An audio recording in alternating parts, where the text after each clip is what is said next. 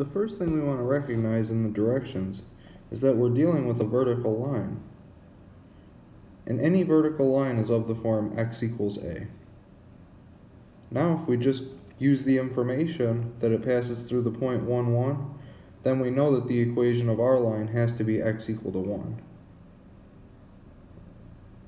Now if we want to find the x and y intercepts, the best way is just to observe the graph. So that's the graph of the vertical line, x equal to 1. Now notice, it never crosses the y-axis and only crosses the x-axis one time, and that's at the point 1, 0. So just by observation, we can see that the x-intercept is 1, 0, and that the y-intercept does not exist.